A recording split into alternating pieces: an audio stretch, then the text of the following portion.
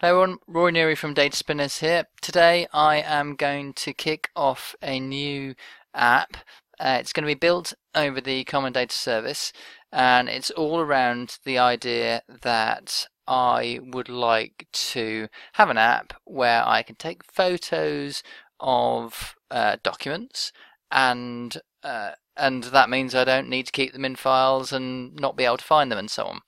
So I'm going to kick off by just starting off with a user story. So in that case, I will move across to my. Let me just take. So I've moved across to my tenant. I'm just going to jump into Power Apps, and the first thing I'm going to do is to write my user story. Now I've actually built an app which helps me write my user stories, and I just need to, I think that's in my default environment, so let's just check out my apps. Yeah, that's the one there. So I'm just going to play this one. It is really important to go for this idea of creating user stories and so on.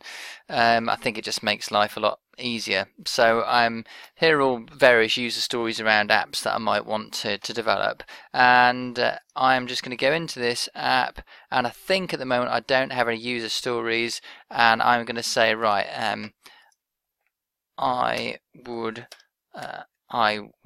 like to be able to rid myself of paper documents where possible. That's one user story. The second one is I would like to be able to take photos of documents.